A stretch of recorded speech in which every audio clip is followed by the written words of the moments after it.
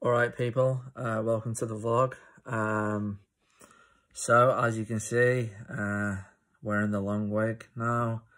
Been on estrogen a full month, and I'm so happy. I'm so much more myself, so much more relaxed as well. I'm not as like angry either, so yeah, it's pretty good. So I just wanted to do like a bit of a vlog update, so I can inform you on all the changes that I've noticed so far. So I am growing my hair, and I hope by the time the gym's open again and lockdown is lifted and stuff, I hope that by then I will have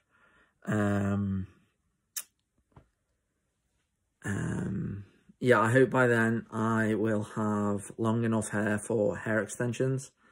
Or I'm going to get a human hair wig. So this is a synthetic at the moment, which is pretty good. I got past the stage of like itchy wig, you know, and it was like really hot. I got past that stage when I got used to it and stuff. So, so that's good. So I'm trying to think. So when I started on the estrogen, it was pretty much like flick of a switch, really. In regards to just like happy. Like I've been out in public loads wearing the long wig. Haven't worn any makeup though. That's more down to what was I going to say? That's more down to wanting to get the right makeup and the right look. So last year when I was on testosterone, but I was wearing makeup and the wig, when I was in like London, places like that, visiting gender clinics and stuff like that, and just going down for like mini breaks and stuff, I felt super on edge. Like, I can't even explain how anxious I was. It was insane. And the amount of, like, people that were going, yeah, but you shouldn't feel anxious. You should feel, like, you know, happy and, like, you know, uncomfortable. And I was like, but I don't feel like it's, like, super anxious and stuff. Only to find out that my endocrinologist has realised, right, that me being on testosterone and having Klinefelter syndrome, the testosterone amplified my gender dysphoria by 10 times. So, yeah, so that's why my head was fucking burnt out, and I felt like, you know, felt like I was on the fence. I felt like, you know, really confused, didn't know which way to go. Me head was just, I can't even, like, it was exhausting because I was so like, well, I'm on testosterone, how come I feel this way? But then like throughout the day I would feel like super like feminine and female and want to be a girl, and then like an hour would pass and then I'm, you know, or even less, and then it was horrible, honestly. And now I'm just super chilled. I'm happy. I'm on estrogen. So much better. I literally can't even, like, I used to think, like, when people used to say, oh, you know, I feel like I'm born in the wrong body, I 100% thought that was a load of bollocks, bullshit. I was like, no, like, what you on about? Like, you feel like you're born in the wrong body? I get it. I 100% feel, you know, now, after, like, seeing, believing, feeling completely different, should have been born a girl, 100%. Because how I feel, like I'm going the full journey. Like I'm in process of changing my name. I'm on estrogen patches now. Getting voice surgery and training over the summer. And then in about 5 years, when I can afford it, I will get bottom surgery, gender reassignment. So because the waiting list on the NHS is ridiculous. I'm not waiting like 10 years, you know what I mean? 5 years minimum at the moment to see a gender clinic on the NHS. 5 years wait. Fuck that. Like, I'm sorry for swearing, but I'm not waiting that long. And then another 3 to 5 years to wait to get bottom surgery, and it's like, if I can save up like 35 grand like in 5 years, which I'm gonna absolutely bust my ass to do, then happy days. It's, you know, it's doable. But like, I suffer with massive discomfort I can't sit on certain types of seating. I enjoy cycling, but I can't cycle for long because of the discomfort in my scrotum sac, I guess is the correct medical term. My ball sack, basically. Where my right testicle used to be, it just causes me, like, I don't know if it's nerve damage or whatever, but it's caused me, like, massive discomfort. And I'm only 32. I don't want massive discomfort for, like, the rest of my life. So, let's get rid of it all. Give me a vagina. You know what I mean? So, that's the way, you know, that's the way I say it. So, yeah. So, last year, when I went to London for a mini break, and also to see gender care clinic and stuff, what was I going to say? Yeah, I wore makeup, and, you know, I passed with flying colours. Like, nobody looked at me funny. No one said anything to me. I was, like really close to women in the ladies' bathroom and stuff, washing my hands.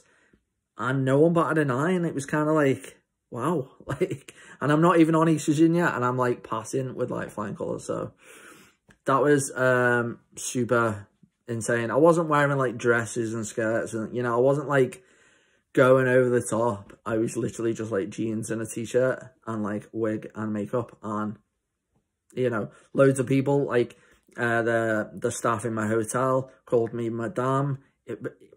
It was insane. I was like, wow, like, maybe I can do this. So what else was I gonna say? Yeah, so makeup.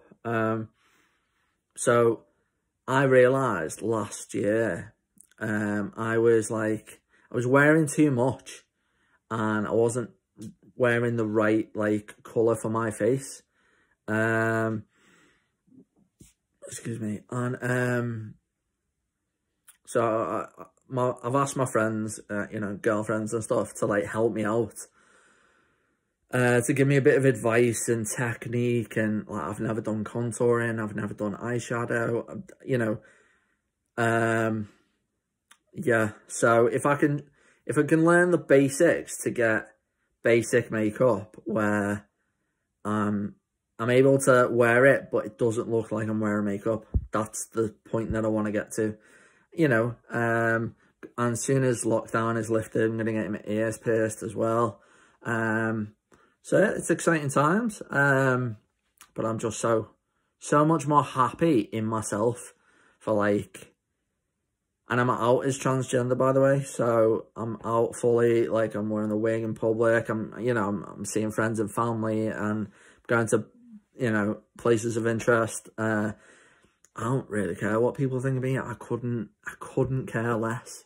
If people don't like me for choosing the path and the road, you know, of the journey that I want to do, then good riddance. Like, you don't deserve me in your life. And I have lost a few, you know, cool people that I respected and I thought were great, and they've, like, disappeared, and I'm like, bye.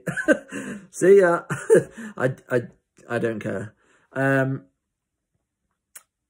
So yeah, it's a mad journey, but I'm happy I'm doing it, like, still early on. So I don't want to get to, like, 50 and I'm, like, still confused on testosterone, and, you know what I mean? I want to live my life. So yeah, so I am. So I miss my mum, you know, lost my mum December 2019, which I still haven't really grieved yet. it literally feels like she's moved out. So that hasn't hit me yet. So I'm just trying to crack on with my life, getting fit. I'm enjoying, you know, who I've become. And yeah, I'm just happy to be myself and go with the flow. That's like, you know, that's like the best way that I can like describe it. I've noticed like a few changes, like mentally I'm just much more relaxed. I am quite emotional, like whereas when I was on the testosterone, I would just get angry and be like, you know, and turn green like the Incredible Hulk, and I just, it really burnt my head out. Like, just angry all the time, like explosive Joseph. Like, honestly, it was exhausting because I was just angry all the time. Whereas now, like, I'm quite emotional, quite and I've only been on estrogen 1 month, so it's gonna intensify. I can feel it already. So, but you know, new feelings, and yeah. So I hope this video helps some people out. I am working on documentaries and stuff. I took like a bit of a break from it because I was doing tons of music projects and my head was just battered with like being on testosterone, then coming off the testosterone, then wanting to start estrogen and it being delayed because of lockdown. And oh, it's been exhausting. So yeah, I hope this video helps. And any questions or anything, drop me an email. I'll put my email in, and yeah, and ask away. Okay, I hope this helps, and yeah, stay well. Speak to you soon. Peace.